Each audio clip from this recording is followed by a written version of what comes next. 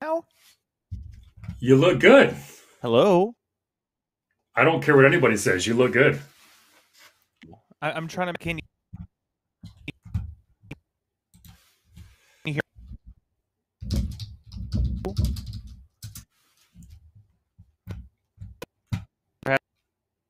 Of course, this figured out before the whole thing. I can't tell you why I'm cutting out. Hold on. Jack, get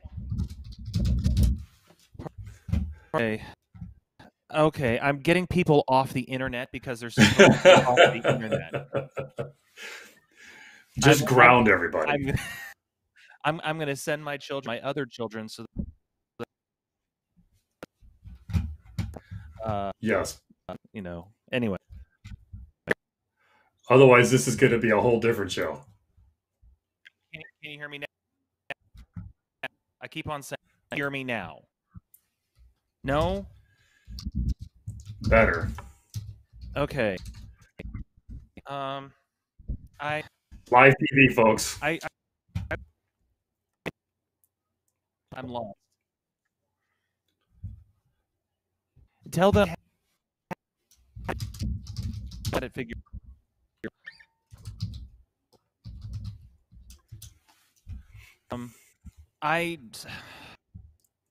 Okay. All right. I'm phone for a second. I'm going to my phone for. So I might drop out.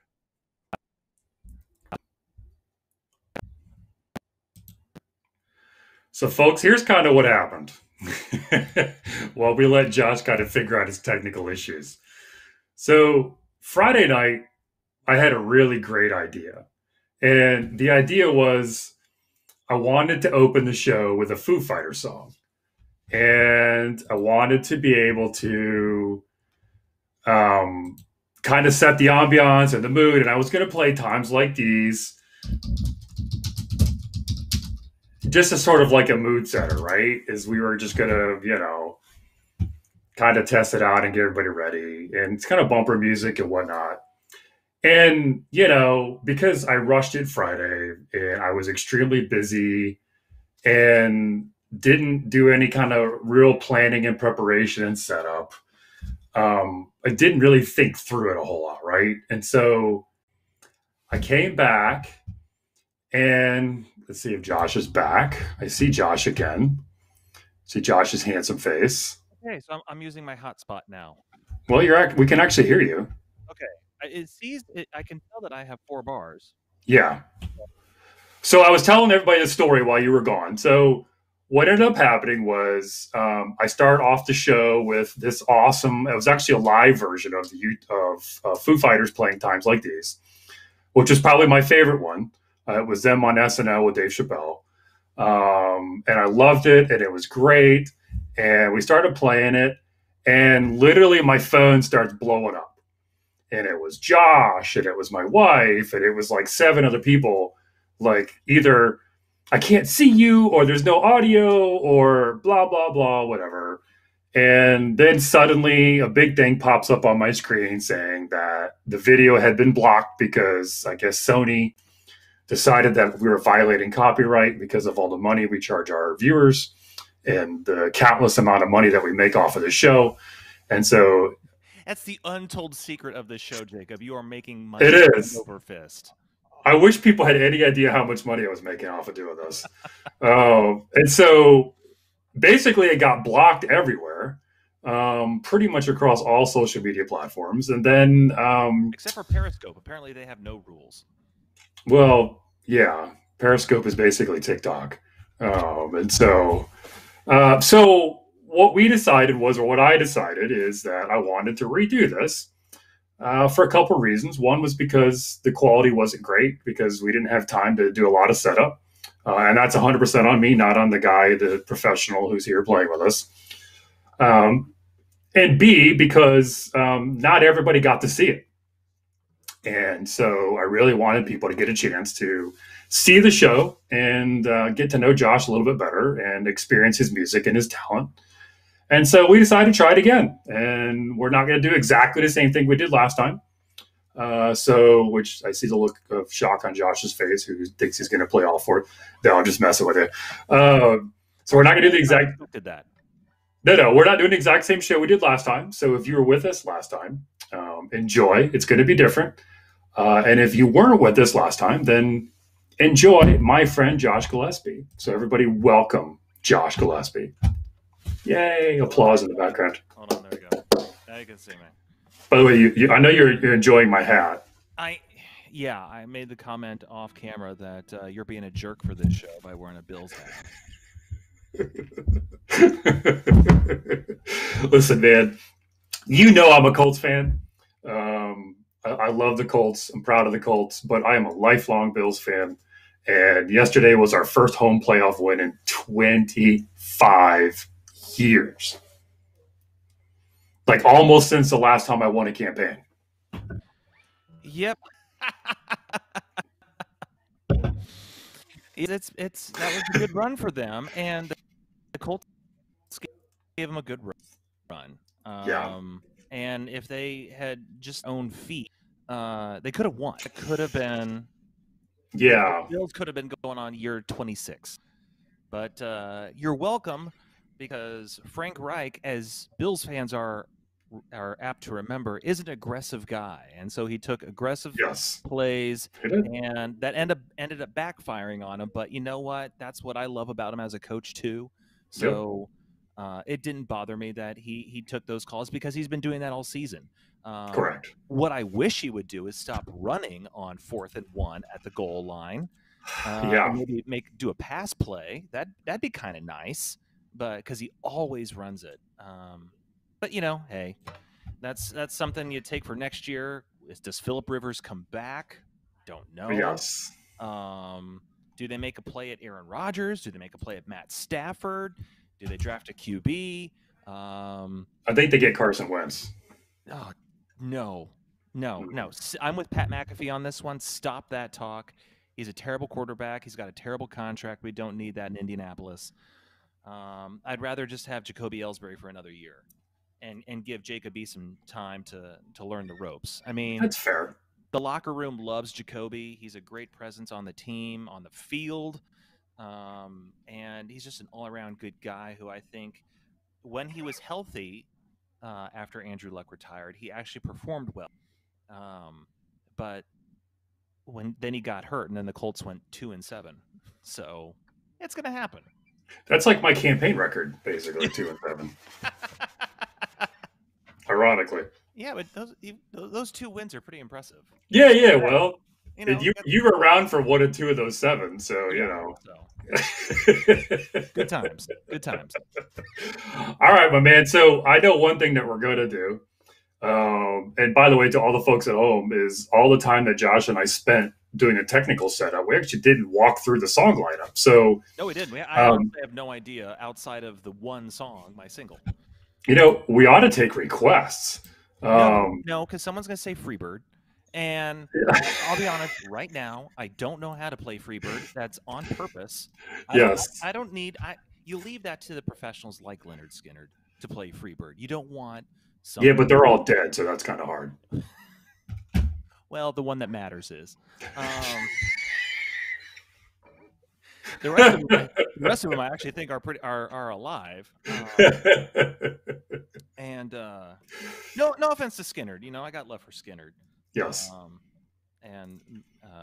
So anyway. Okay, so here's what we're gonna do. As you get ready to play, and I cut you off.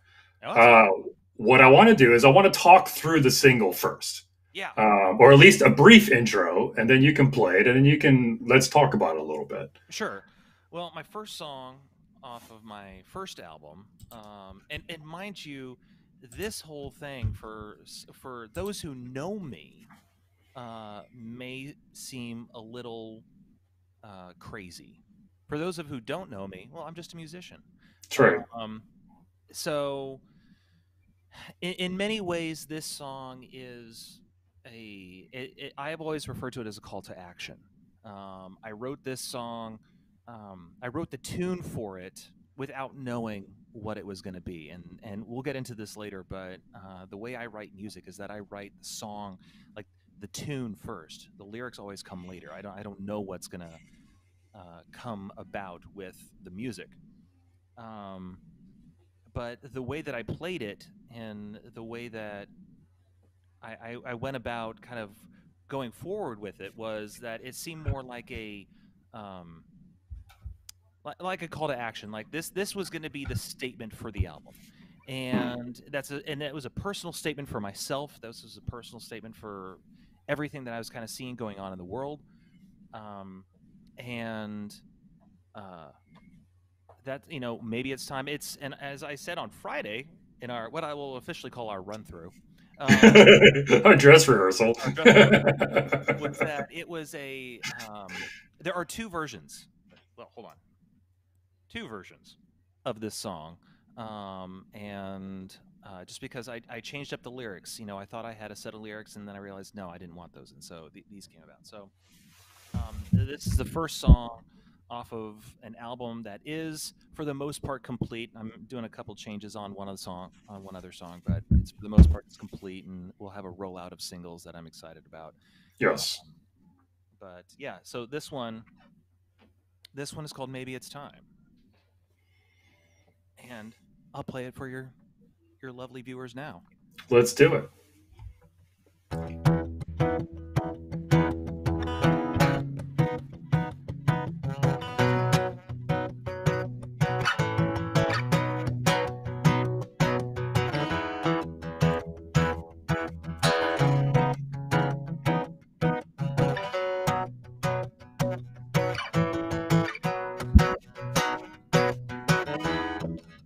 The bush is always burning, even when we're on our screens.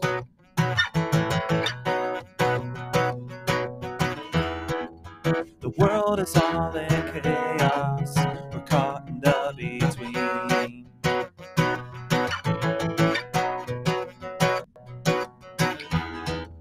We say we wanna change now, we don't know what that means.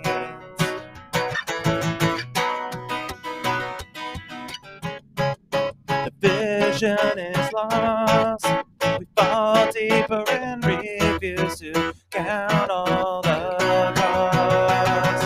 Maybe it's time for us to see, open our hearts to the true change we need. Maybe it's now, if only we knew how to make sense of the overflow of sound. Maybe it's time. Well, there you go. I dropped my pick in the middle of the song. And normally I have a pick standing by, but I have a son standing by. Not every performance is perfect. Do I get a reduction on our fee? Yes, you do. Okay, cool. I'll talk to my man. I'll have my manager talk to your manager. Cool.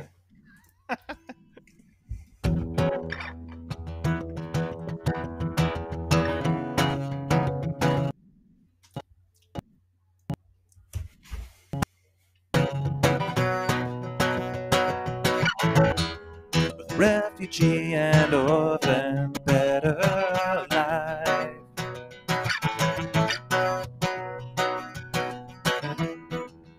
Hungry and the thirsty, who struggle to get by.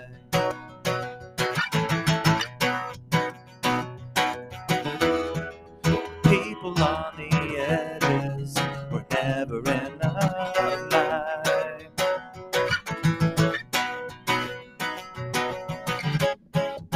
Could we look at them?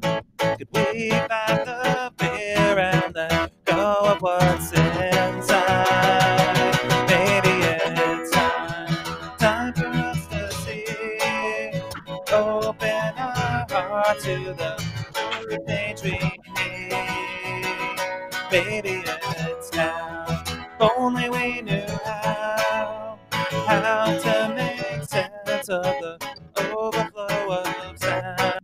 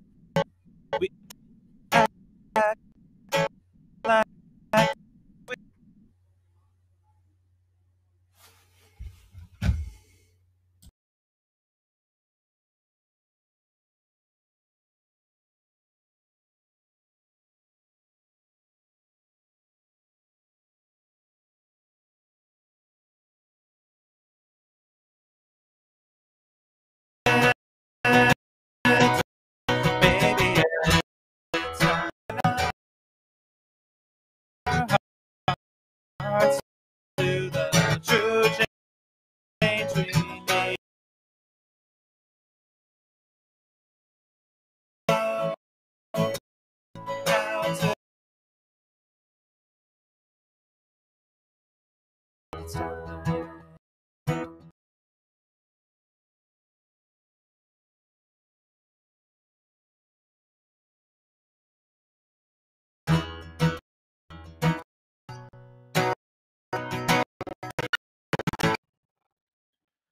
All right.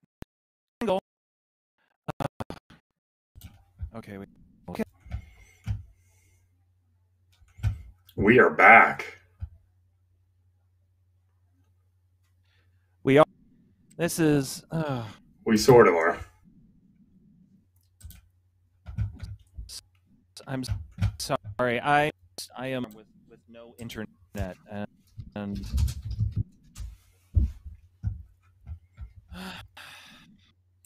sorry. I'm sorry.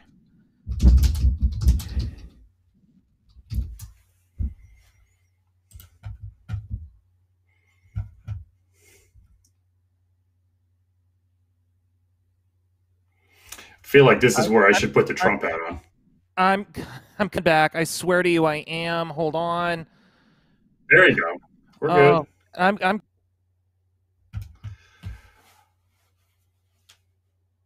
So how about those Bills yesterday?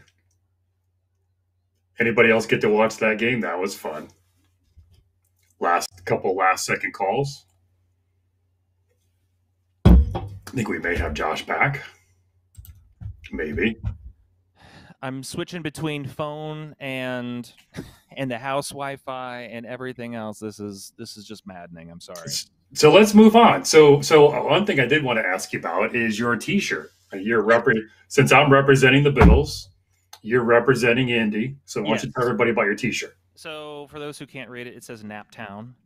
Naptown is the sort of an affectionate nickname for Indianapolis. It's become affectionate. It used to be kind of derisive back in the day, and it was because Indianapolis was known as India No Place. I think that's how they sort of referred to it. And it was just kind of a sleepy town, way into the 70s. I mean, the kind of sleepy town where you had people routinely come downtown to shoot guns in the air to get rid of the birds on Monument Circle. I think they actually do this. They still do that, but they don't have guns. They actually have this sound that they ping every once in a while. I think you can still see signs around town for that. If you're wondering what the heck is that sound, well, they're just trying to get rid of the birds. Otherwise, it'd be a whole lot of dead homeless people. Oh God, not going there. Anyway, but Indianapolis and the residents of Indianapolis really kind of came to embrace the term Naptown, and it's used in a lot of things around town. And this shirt, if you like it, can be found at the website United State of Indiana. And I like their stuff. I like this shirt, so that's why I got it. And it's one of my favorites. And again, so I apologize for all the connection issues. So tell everybody where you're from. What's your background? Well, I'm from Indianapolis, born and raised in Indiana. I am if you've read last week's Monticello, you'll know that And who hasn't? Right. Seriously. Subscribe come today on. If you haven't already. Hi, Mom.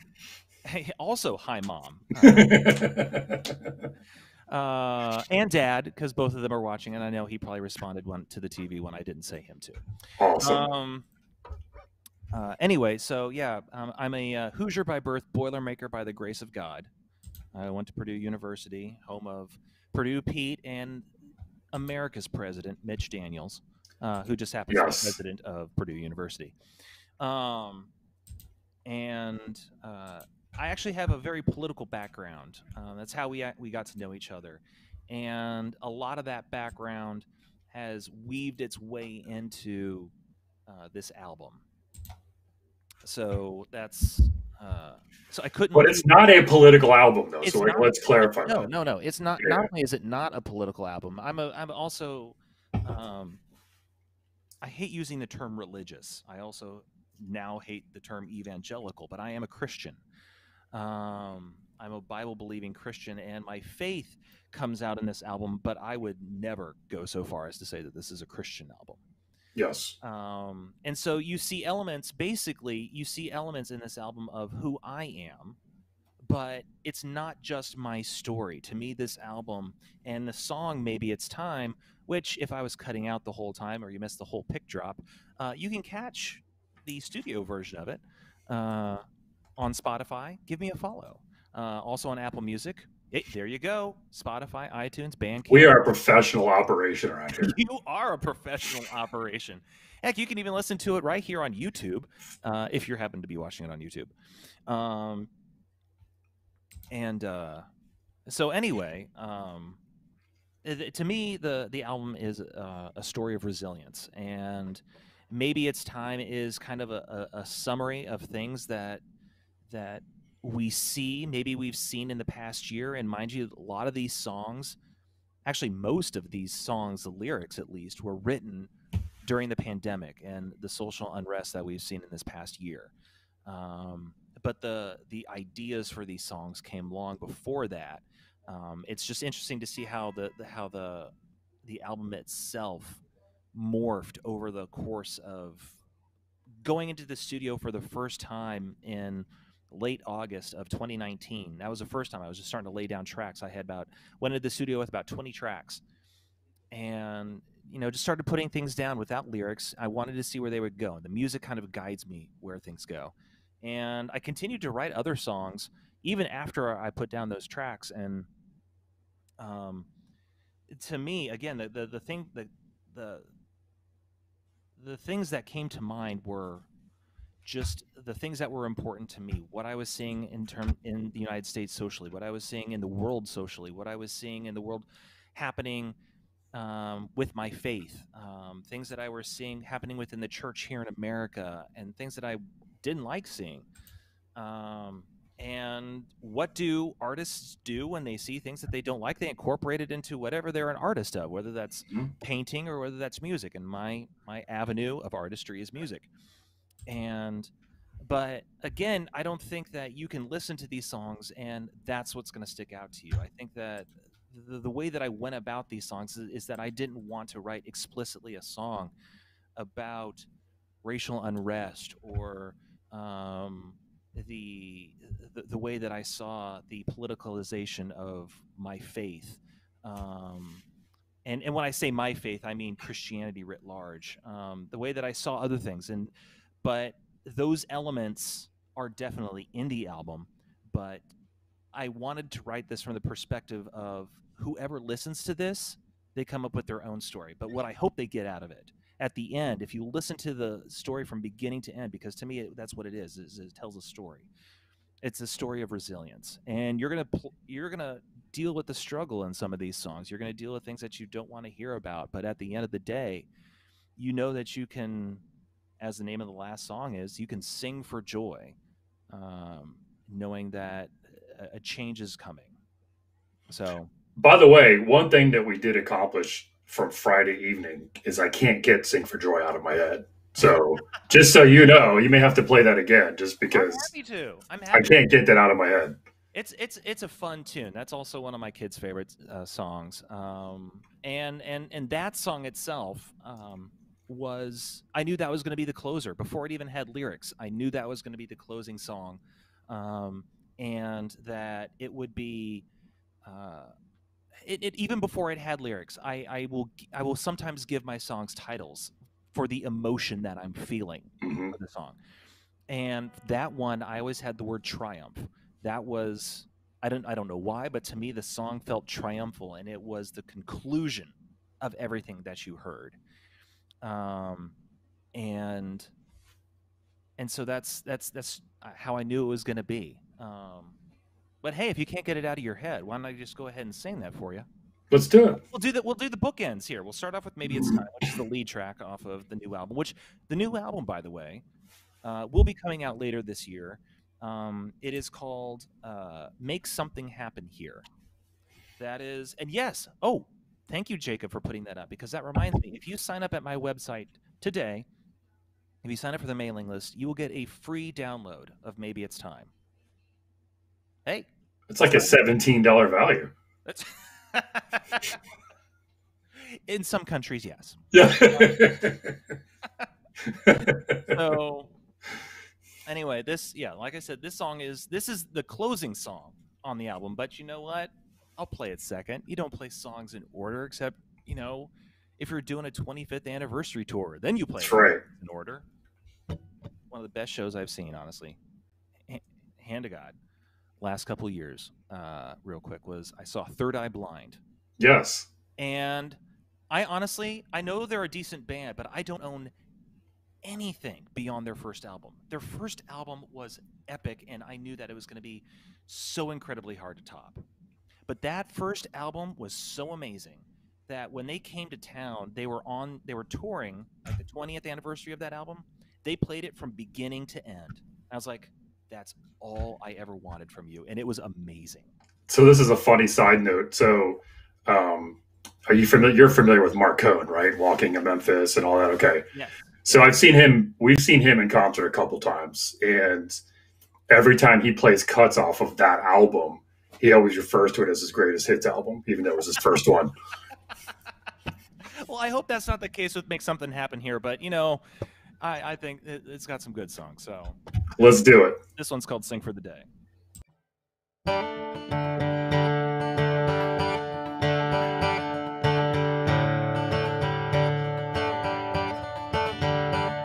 My eyes again have seen and stand with those between the madness and the dream for change to rise anew.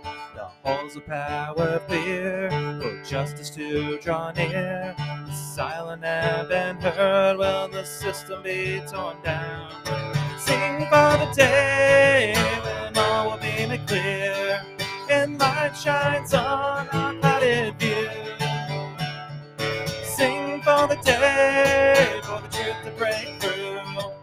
Shout for joy to the skies. Creation so at last, reflecting brokenness. The imprint is here, the promise of hope. Just a glimpse right now, barely take a breath. Sons and daughters be watching for the depths. Sing for the day when all will be made clear and light shines on our planet view. Sing for the day, for the truth to break through. Shout for joy to the skies. Our reality, we find it hard to see. How can we break down these walls? Our souls mature, the seasons hurt, we find our joy. Look over the edge, the world is rolling on. Distant though it be, will someday be seen. Strange as ever be, one in unity. Could we ever turn the gray into dawn? Sing for the day when all will be made clear and light shines on our clouded view. Sing for the day, for the truth to break through. Shout for joy to the skies. Sing for the day, a shift is in the air. We'll trade our chains for glory. Sing for the day is drawing near. Shout for joy to the sky.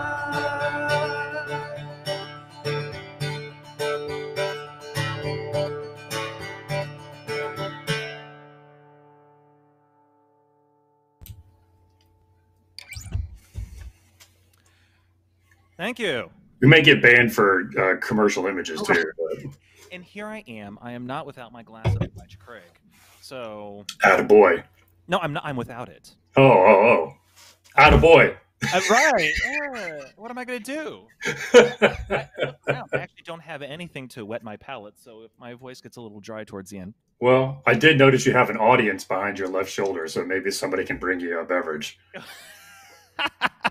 Was he hanging out just a little bit? Yeah, Hey, I got kids. there's nothing. How many? How many? Tell people how many kids you got. They like to see daddy perform. I got 5 of them. 5 of them. See, 4 girls and one boy. And my son, who is the one, I don't know if any, maybe they saw him, but my son is the one. He's my videographer for tonight, so he'll be taking outstanding. the pictures and whatnot, so that I can actually do something on social. I don't have a social media manager outside of myself, so I need someone to take pictures. Oh, he's also my roadie. He brought me a glass of water. See, you need a professional staff like we have here at Monticello Live. Right? That would make a huge difference. The utmost professional staff. Yeah, Working at Monticello Live. we only have the best people. Yeah, only the best. I don't know anybody who does anything better at live streaming than the team at Monticello TV.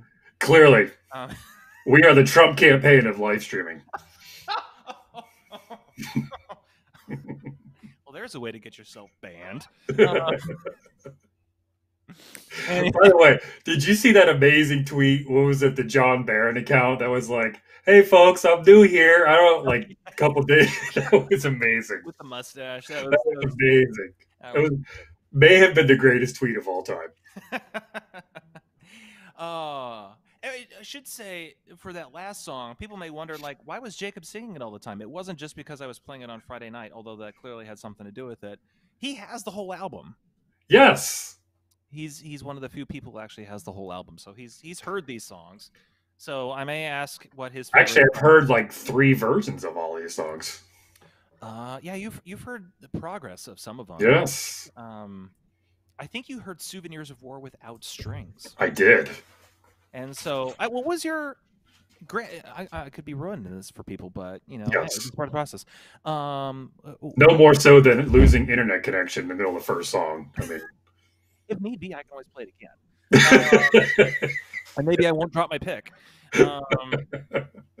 But I had something for this. you're going to ask me what was what? Oh yeah, what did you think? I mean, like when you heard "Souvenirs of War," because I know you like the song, and then you heard it without strings, and then you heard it with strings. What was your reaction when you heard the new version? I was surprised that I liked it with strings, to be honest with you, because the original thing I liked was the guitar harmony and sort of the grungy-ish bass hook to it, and it kind of gave it a little bit of a raw sound to it. But then the strings really, like on the high end, just really, you know, It's low key one of probably my favorite song on the album, because I also really love "Wake Up Dead Man." yes, And mind you, your listeners are getting a treat tonight. Your viewers, excuse me, your viewers and listeners are getting a treat tonight, because I play these songs.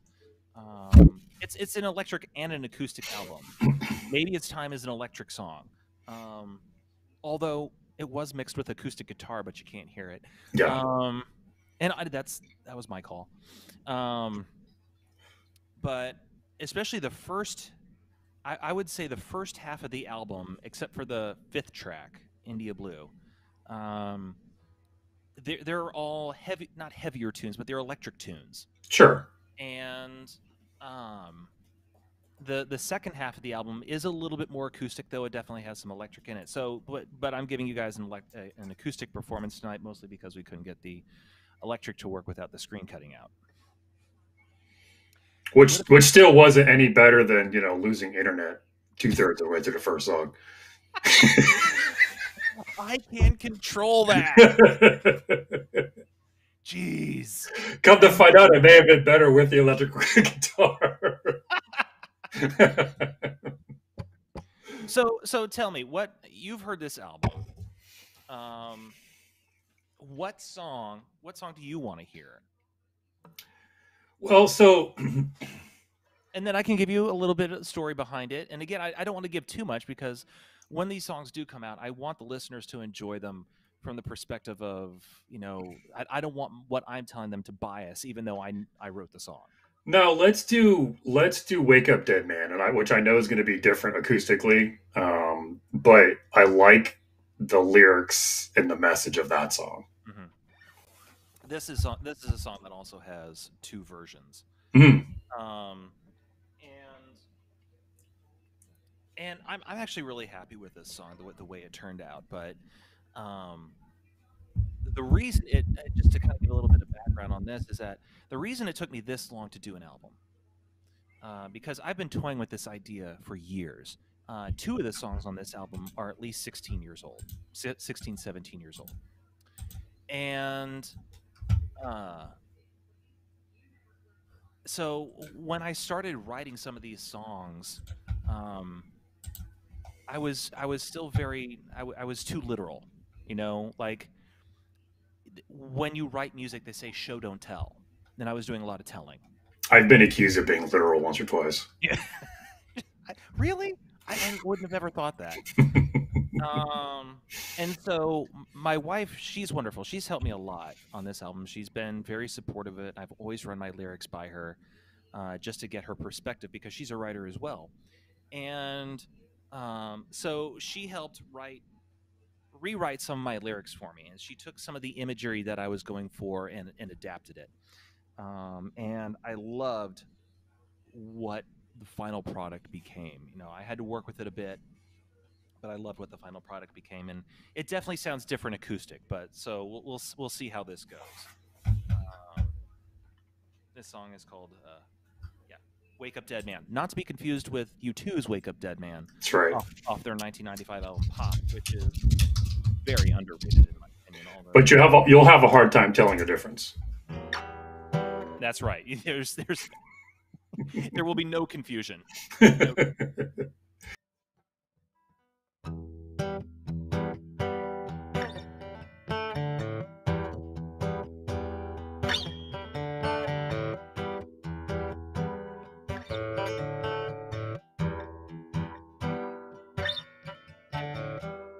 Pinned to the ground in a scorching wind, the barest trickle of light within. It's all you see when you move your eyes. Wake up, dead man, in a valley full of fear. Wake up, dead man.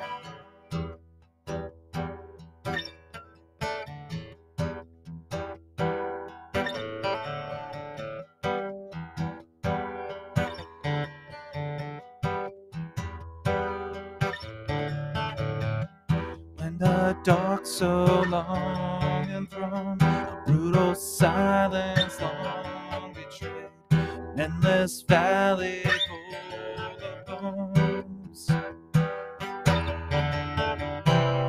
Wake up, dead man, in your valley full of bones. Wake up, dead man, your long time struggles high like stones. Wake up, dead man, can't lament you've lost the tones. Wake up, dead man,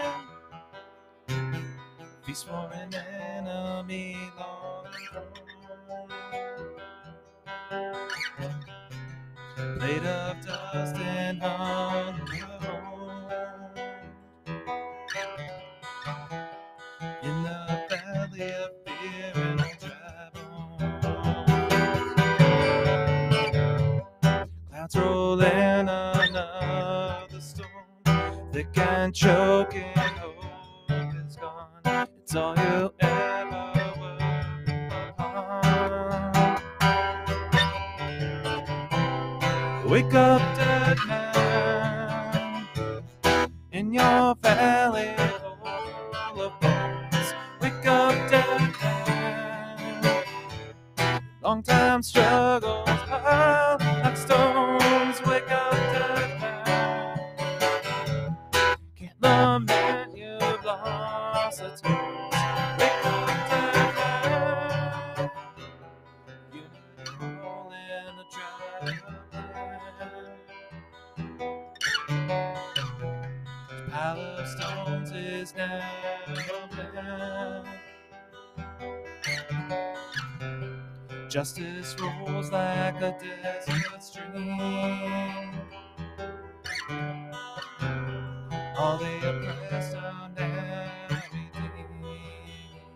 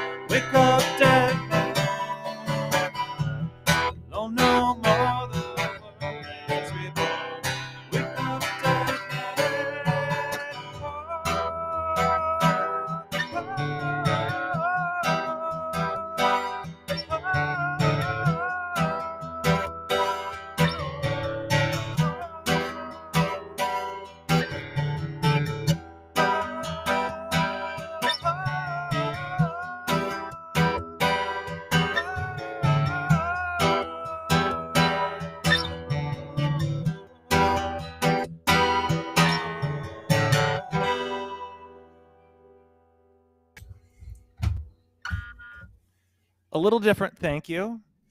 A little different than the album version, but truth be told, I was able to get those higher notes at the end better this time.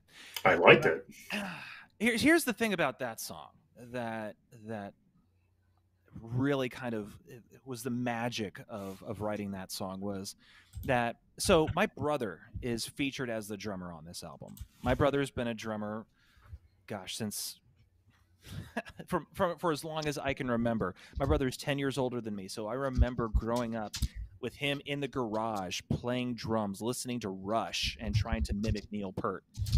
Um, and so to have him play on this album was just amazing to me.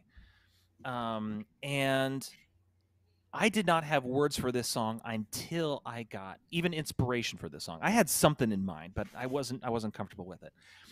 But when I got his drum parts Mm. added to the tune, it was like, and then I started singing "Wake Up Dead Man" to the chorus because that's what it felt like. So it's like, okay, so I have "Wake Up Dead Man." Where am I going to go with this? What am I thinking of when I think of the term "Wake Up Dead Man"? That's not, U2's "Wake Up Dead Man," which again, completely different song. So there's going to be no confusion there. Yeah, we couldn't afford them, so we got you instead. Well, that huge Monticello budget, Yeah, we blew our budget last week on you, so we. couldn't get U2 this week. Sorry. I'm so sorry. We couldn't swing you too. No, so that song, that's a song that if I ever get to play these songs with a full band, that's one that I just feel like will rock the Yeah, place off. yeah, Or as David Letterman would say, it'll blow the roof off the dump. that's right. And that's one of those songs. I mean, acoustic. Unless you're playing it in your house, then. Well, I'll turn on the album and I'll just play along with it, and it'll feel. But no, so that's actually a really fun song to play, and it was a joy to put together.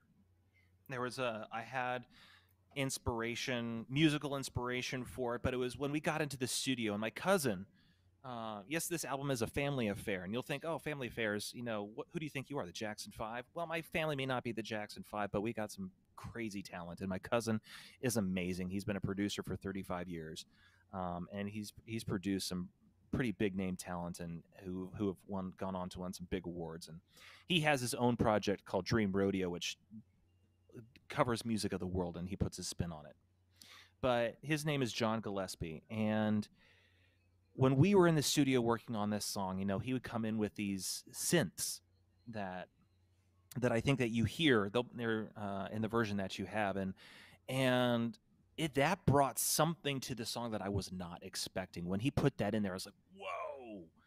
And I loved that part of the process of working with him because it really was just kind of like I came in there, I came in with the songs, I came in with the lyrics, and I came with some general ideas. And the way that I approached it, in all honesty, was kind of like a Jackson Pollock painting. I just threw things at the wall and saw what stuck. And but he would come in with some ideas and suggestions too, and it was just it would be at the right time, always at the right time, and with the proper suggestion. And it was an absolute joy to work with him and kind of keep this process in the family. That's not to say that there aren't other instrumentalists on this song. Tim Beeler plays lead guitar on this album. He plays the lead guitar track on Maybe It's Time. Joni Fuller, she's actually based in England. So this album was recorded in Nashville and in England and in Fort Wayne, Indiana. Covering all the cool spots. That's I had to, right? Look, when the record company gives you that kind of a budget, you gotta, you gotta do what you gotta do. take advantage of it. Yeah, and Joni, she doesn't just do cello. Okay, so when you hear the strings on India Blue and on Slate and on Souvenirs of War, that is her. It's just she's doing everything. She does all the strings, and there are like 7, 8 parts. Mm-hmm. And the first time So she does strings on India Blue, which is an instrumental. And the first time I got the strings back for that, I literally started tearing up because that's one of the oldest tracks on this album. It is 16 years old. I remember when I was working on that. And the same thing happened with Souvenirs of War, just because you hear one thing and then you hear someone's own thoughts come in to be a part of yours, and it hits exactly what you thought you knew, even what you didn't know what you wanted. And that's Joni was amazing. Joni and Tim were some of the greatest people to be a part of this project, and I was so happy to be able to work with them. And Joni's work may not be done. She may appear on one other song by the time it's all said and done. So anyway, So, at what point did you just decide, screw it, I'm going to make a record? Like what was that process like? um, it was basically when I had about 16 to 20 tracks. It's like I had enough that to me could fill a whole album. I hadn't had that much. I went through 2019, late 2018 and 2019. It was just like stuff was coming to me, and I was, putting it down. I was, making notes in my little my iPhone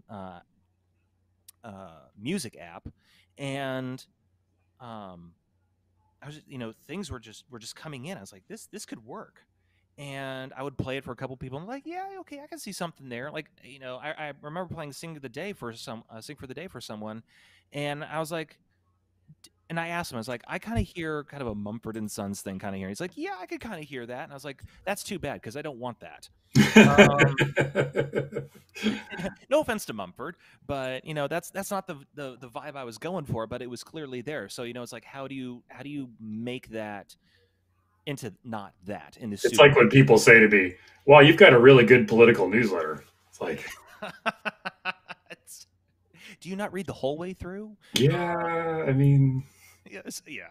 So, um, so yeah, the process was, it's like I finally had the music, so let's see what can happen here, and it is honestly an amazing feeling to be in the studio from beginning to end. And when you at the beginning, you remember what that first track sounded like, and I still have in my archives what those first tracks sounded like. And what I probably should do, just to continue to blow my mind, but I remember sitting in the studio as we're getting close to finish here, and we're doing some of the final mixes, and I just sit back and I'm like, I can't believe my songs sound like this.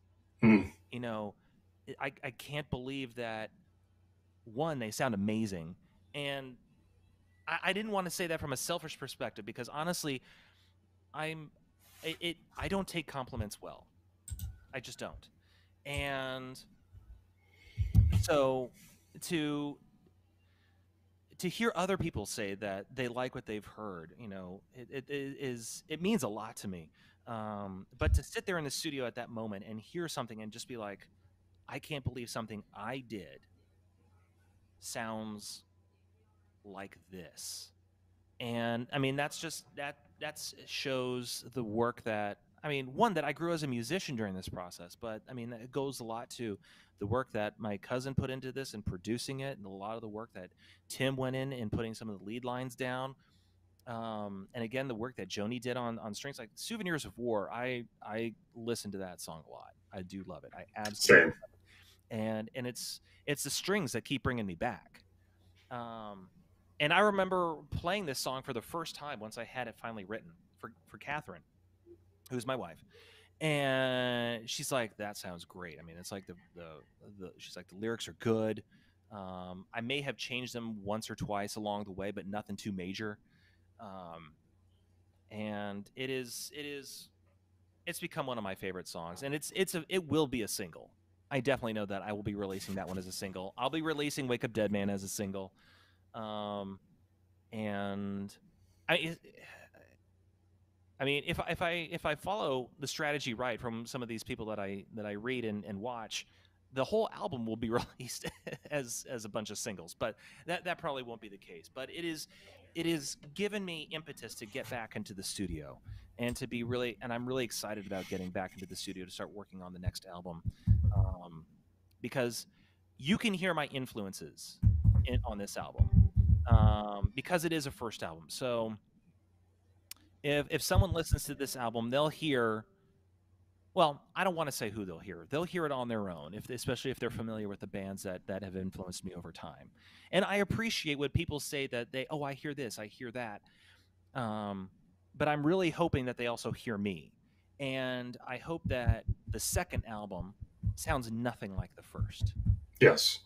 And I want to keep people guessing. And that's one of the things that I am proud of about this album is that the first song to the last song, no track sounds the same. And not a lot of artists these days can say that.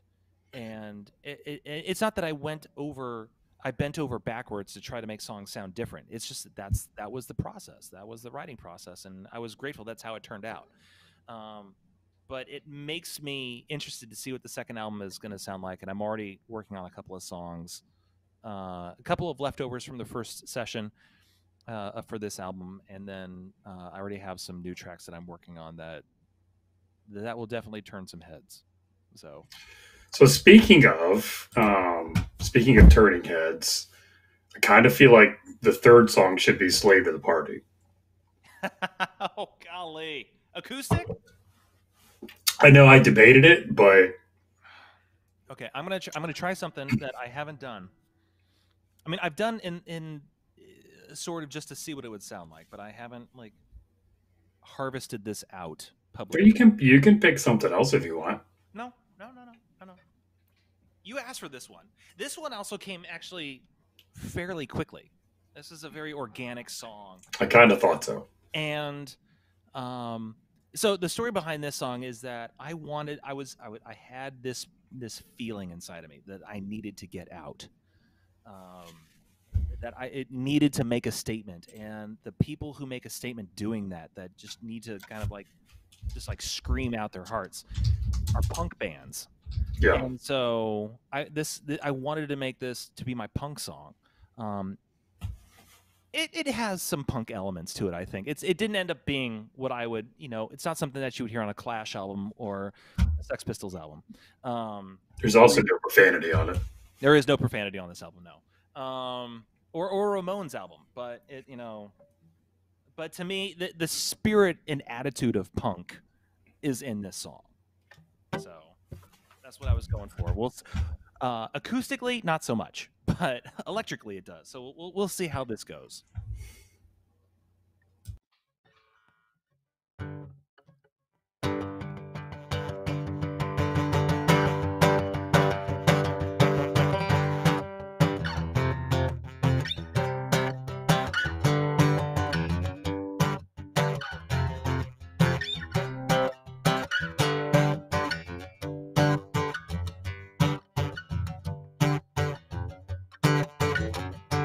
Got past the rope, I dive right in. Got to decide, I hope to fit in. I play by the rules, I don't get what I want. A sip to the cheek.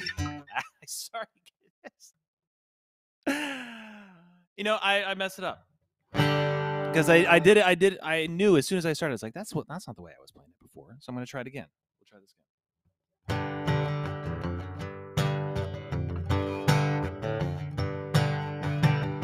I got past the rope, I dive right in.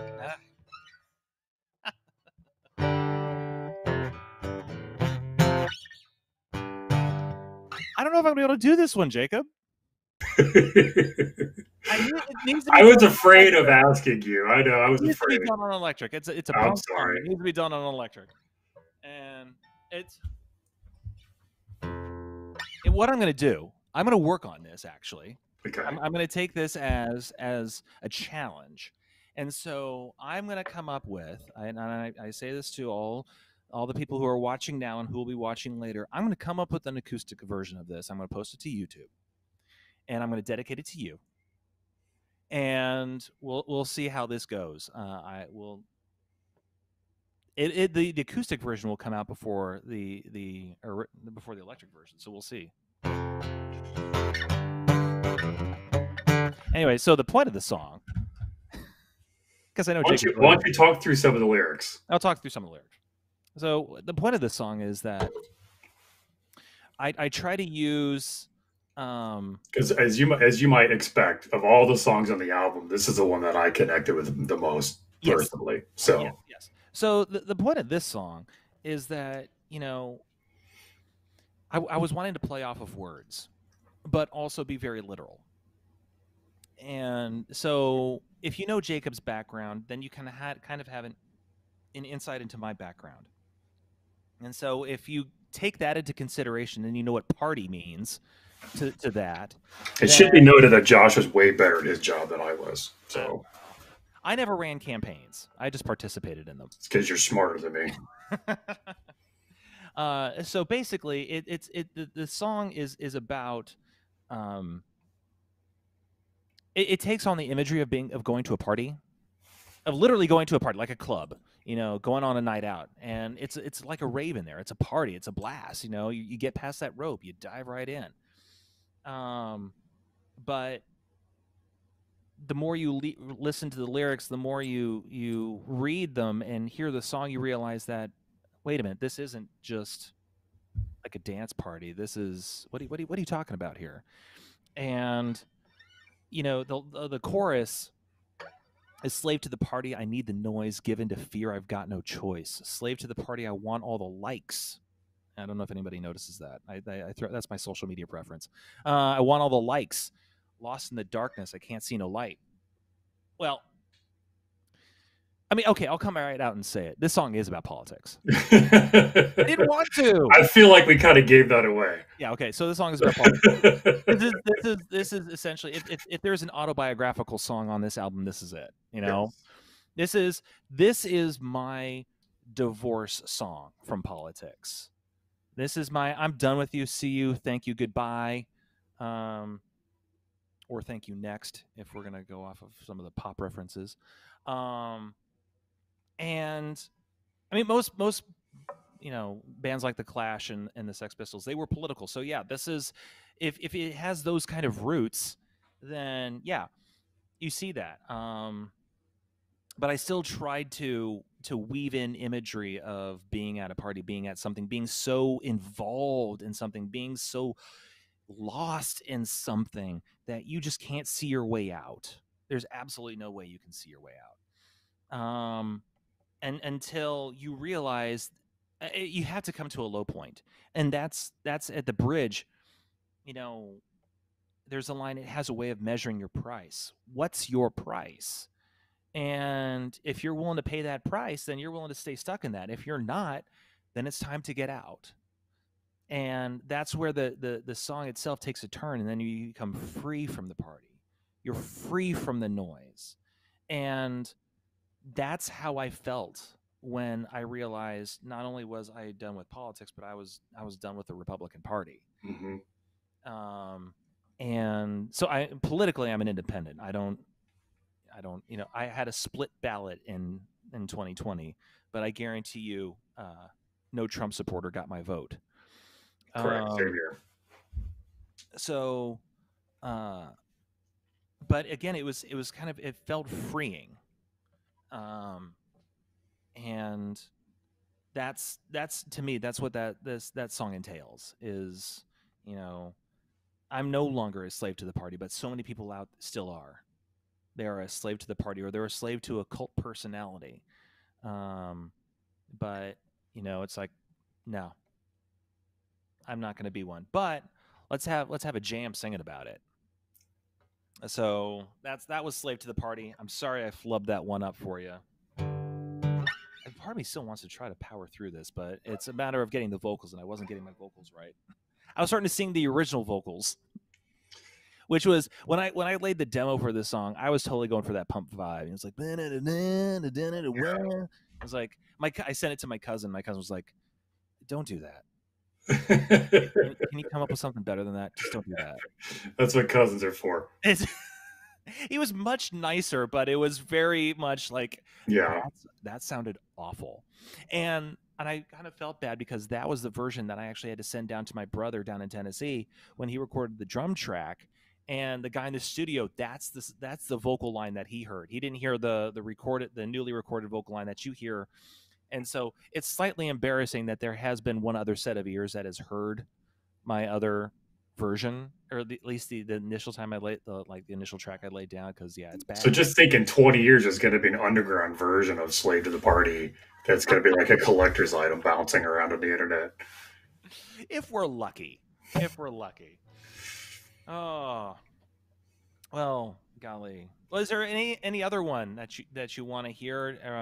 We've been going quite a while. I'm still going strong, but we don't have to go through all the songs, but we'll go through as many as you want. Now let's do. There's one more in particular, and this one is kind of interesting because I know just from hearing it and as well as talking to you about it that it's not necessarily autobiographical, but I think Seasons is actually that's kind of been on my list of.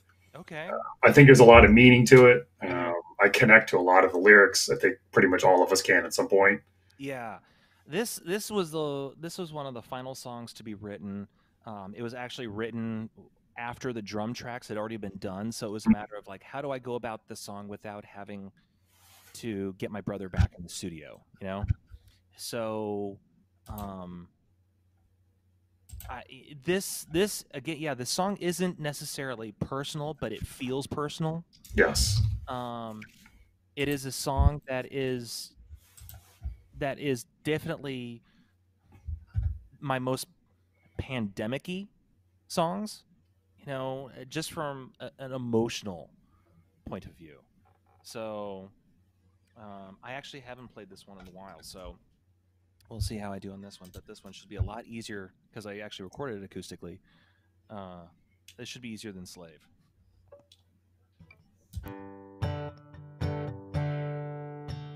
Oh, and hold on. Yeah, okay.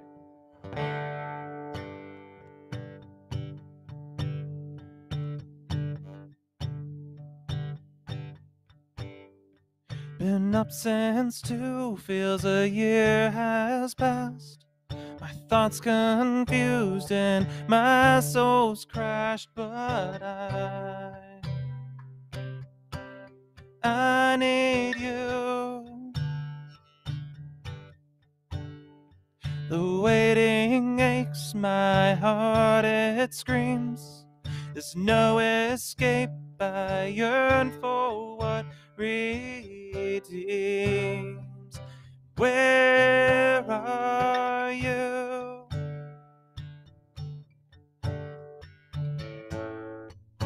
These seasons of my soul.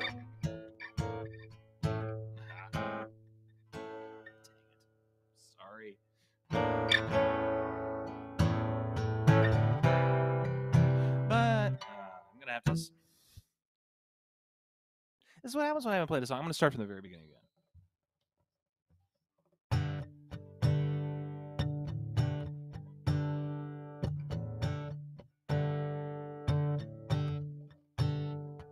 Been up since 2, feels a year has passed. My thoughts confused and my soul's crashed, but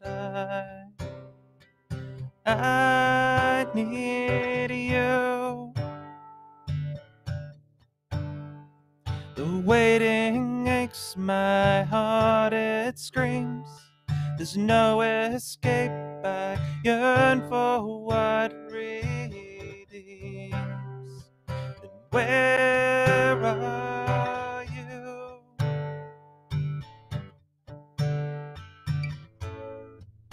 These seasons of my soul.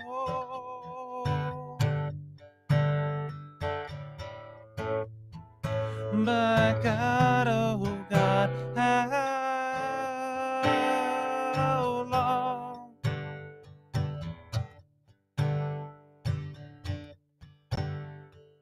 Caffeinated and with some prayer, just sitting here and wishing that you're there. But where are you? The pieces fall, my hands can feel. To pick them up has yet to be revealed. I need you.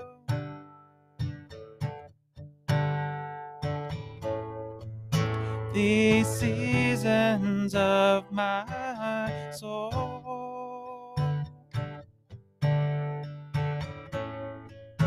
But God, oh God, I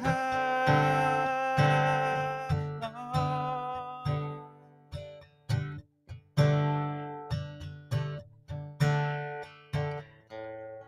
Feed off my anxious thoughts. My heart's been drawn in lots. Oh God, hear my pleas. Who will hear my prayers?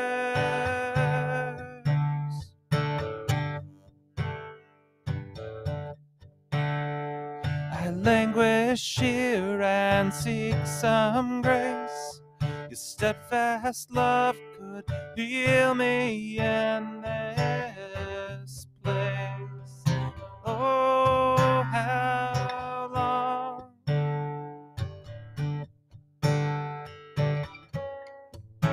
my bones feel weak. I need you to speak to the seasons of my soul. I need you. I need you.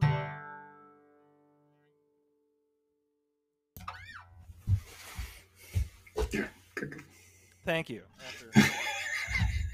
Rough start again. Man, we should have stuck with Friday night show.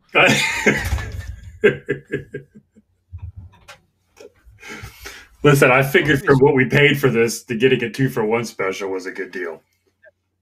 That's right. You know, if I'd had my whiskey with me, I probably would have been fine. See, I was just gonna say we went without the whiskey, and look what happened. Right? Yeah, just completely shot. Anyway, I got through it. I realized what happens. I forgot a chord. Yes. And you're like, oh, I'm not finding that chord. It's not where I thought it was. Well, let's just start over. Because I remember where it was then. Anyway. So as we kind of wrap up here, what I'm like, what are you hoping that this album is going to do, both for you and also for the listener? You know, more importantly for the listener, I hope it takes them on a journey. I hope that in many cases they feel that these songs, that they can connect it with them in some ways. I mean, it's kind of an odd album in that it has 2 instrumentals on it out of 11 tracks. And both of those tracks, you know, they meant a lot, especially because the longer one, India Blue, again, that's one of the longest ones on there. But I think that even the instrumentals, Pinotia, especially, that song to me is an instrumental summary of the entire album, with Sing for the Day being the conclusion. I mean, Pinotia, if you know, to me that song, the things that you hear in it, to me that's what sounds like, to use a biblical term, birth pangs. There's groaning in it that First time that word has ever been used on the show. I can't remember where it's actually used, but I mean, it's basically, you hear it elicit these groans, because there are songs on here that they deal with some heavy topics, and Seasons precedes Pinotia, and Seasons, as you can tell, it deals with heavy things. The heart is heavy in that song, and so it leads right into Seasons, or it leads right into Pinotia, and you may be wondering what the heck Pinotia is. Pinotia. It's a little wooden puppet. They made a Disney video, a Disney movie about it. You're right. That's one. It was actually, this is where I'm going to get all super nerdy on you, actually. So when you think of the supercontinents when the Earth was formed. Over the Earth's evolution. What are the supercontinents that you might think of, or you may only think of one, but what is one that you might think of? Yeah. Okay. Sorry, it's Pangea. Oh, sorry. Wait, what? Jerk. Anyway, so one of this, but so to name the song Pangea seemed too obvious, and the other ones seemed either a little too weird or whatever. Pinotia just kind of stuck out because to me it seemed unique. But Pinotia apparently was one of the seven. If you follow that line of thinking, Pinotia was one of the seven supercontinents, 7 or 8 supercontinents. All I can say Yeah, is that if your mom and dad are watching right now, they're asleep. they got their money's worth for your Purdue education. So okay, so what when these things break Purdue apart? University, ladies and gentlemen. No, Purdue. So when the supercontinents break apart, there's the Earth is experiencing groaning and birth pangs, and so to me that's what Pinotia represented, going into Sing for the Day, where you have it's this big ending. So what I hope that people get out of this is that they have their own sense of story. I have my story with this album. I hope that they get a sense of their own story in this album. And so, like as you mentioned in Monticello, there's a song about gaslighting. So I'd be interested to figure out if they're able to figure out which one that is. There's a song on there that was actually the lyrics were written by my cousin John. It was a song that he gave me, and said, "Hey, if you think that you can put a song to this, go ahead and try it." And it became one of my favorites. And it's a conversation the whole thing is a conversation that he has with his daughter. Mm. And so it's like, but people will assign their own meanings to these songs, and so that's what I'm anxious to hear, are what people hear. What's your response? What are the things that you're getting out of this album? In many cases, that's what I do get out of this album, is hearing other interpretations of my songs from people. And I got out of it the satisfaction of saying that I created an album. It was, initially a bucket list item. I didn't know if it was going to become something that, that honestly, even the quality, I didn't even know if the quality was going to be what it was at the end of it. I just knew that this was something that I wanted to do, that I was feeling that I was being led to do. Um, and geez, again. Okay, all right. Sorry, I'm noticing the Wi-Fi meter. Someone's siphoning Wi-Fi over there in the kitchen. Someone's grounded. Anyway, so that's what I got out of it. That's what I hope people get out of it. I hope they enjoy the music. It was honestly some of the most fun, some of the most creative times that I've had putting this thing together. And I do look forward to making a second one. I look forward to doing these releases, and giving people kind of a sneak peek at who I am, especially for those who do know me, who may not know this side of me. And there are probably a lot of people who are in that wagon. So There's probably a lot of people who are surprised by just how darn handsome you are. I tell people I have a face for radio. So, there we go. My wife loves me. That's all that matters. It's all that matters. That's all that matters. All right, brother. So we have the socials on the screen. Yeah.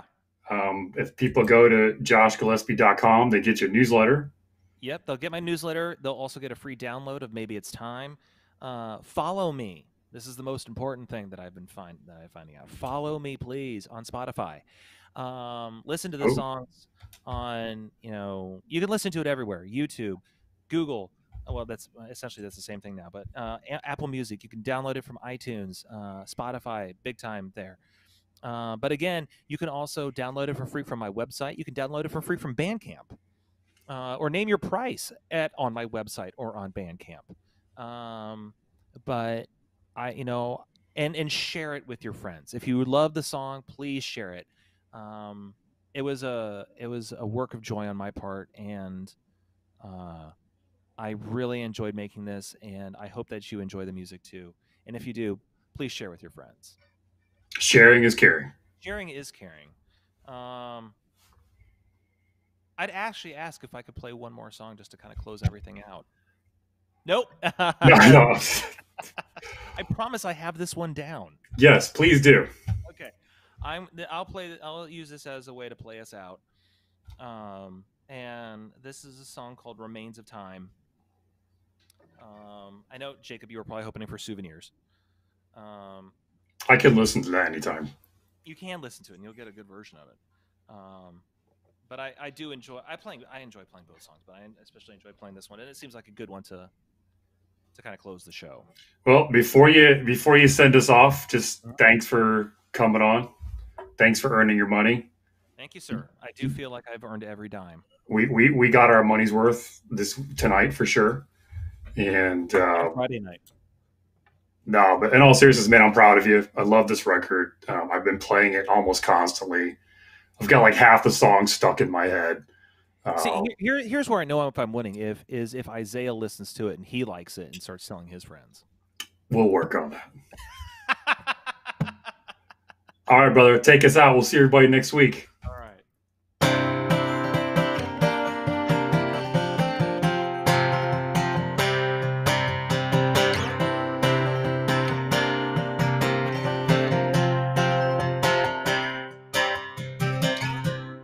You ask me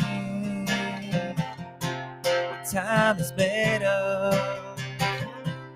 Shook my head and I don't know. Science may for the answer. No way to make it down.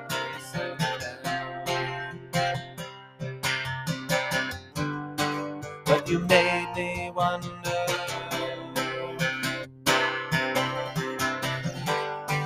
what time is made of.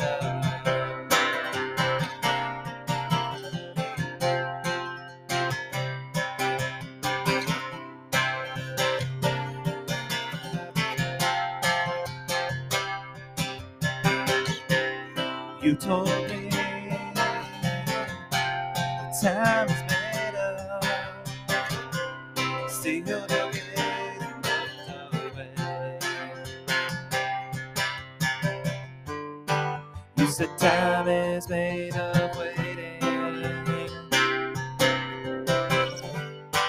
and that's all that you would say. You would say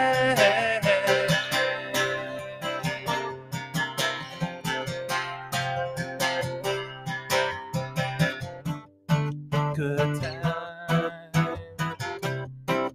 be made, broken glass over which I fall. Oh, is it a fact that let it break my fall, let it break my fall.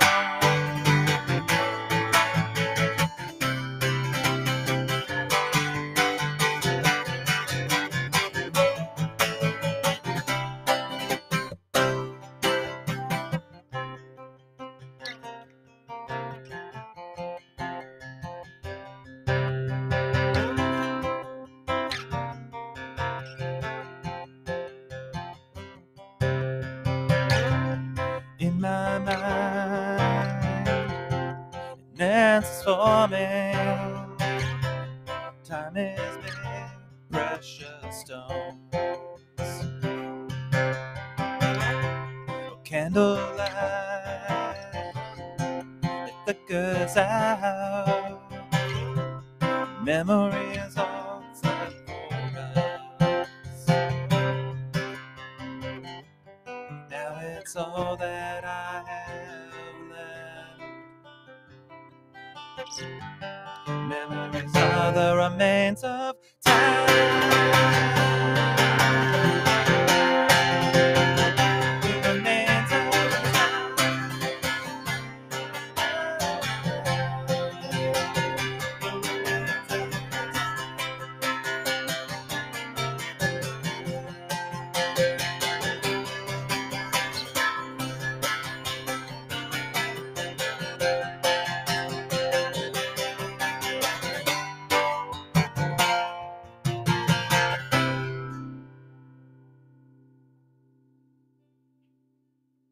Thank you very much for having me.